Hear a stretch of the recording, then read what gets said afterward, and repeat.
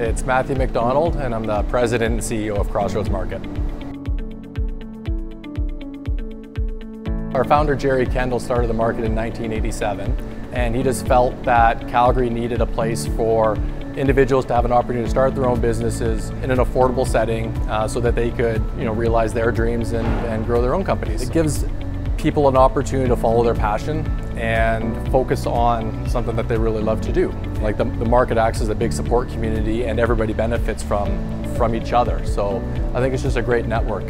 People want to know where their food is coming from. Like a lot of our businesses here are owner operated, so if you have any questions as a consumer, like the vendor can basically tell you, from the start of the process to what you're taking home with you, they can tell you everything about that.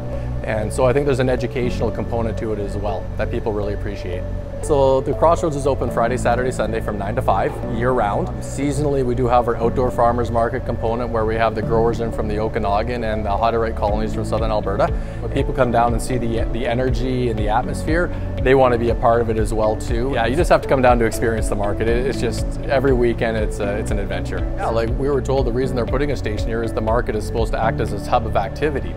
So that's something that we're really excited about. So transit in the past has been somewhat limited to this area, but I think with the Green Line, you can jump on the train, you can be here in 10, 15, 20 minutes, you can have a great experience at the market. I think it's just going to make it more accessible for everybody. And that's a really important thing, and I think that's why we really appreciate the Green Line team coming down and working with us.